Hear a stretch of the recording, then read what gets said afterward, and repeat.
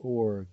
Secresy, or The Ruin on the Rock, by Eliza Fenwick, Volume 3, Letter 7, continued. Didst thou never, dear Walter, see two curs pop unexpectedly on one another within 1.5 yards of a bone?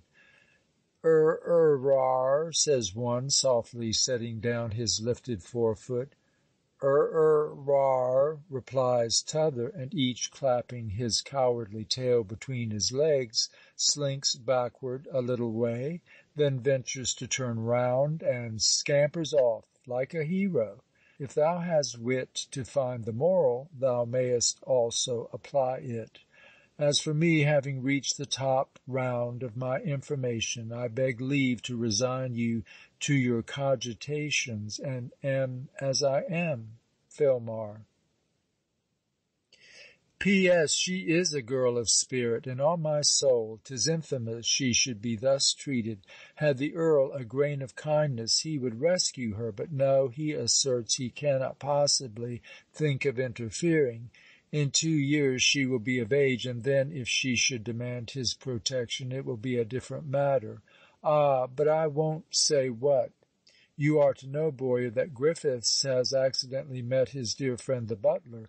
It was she herself spoke to her uncle of having seen a stranger, and what she further told him, which the butler does not know, irritated him to strike her. Instantly she rushed from his presence into the park, but finding herself pursued, changed her direction, which was toward her favourite wood, and flew to the other side of the park, where the wall not being very perfect, she climbed it rapidly, and in sight of her pursuers threw herself headlong into the moat. She was taken up unhurt, and is locked within her own apartments. Either from disappointment, terror, or real indisposition, she confines herself to her bed, and preserves a perfect silence whenever Andrew or her female domestic approaches. Mr. Valmont has not seen her since. The prevaricating confusion of some of the servants made Mr. Valmont suspect them of being bribed to admit a stranger, but the butler being quite positive no one living soul more than he knows of has been within the walls, he and others think Miss Valmont has seen the spirit again, and is disordered in her intellects. I am completely puzzled. That hermit, Miss Monckton, has seen Montgomery, and calls him a fine elegant fellow, who makes love to every pretty woman he meets. If that's his forte, he would scarcely be content to creep like a snail out of his shell for a few stolen moments at midnight.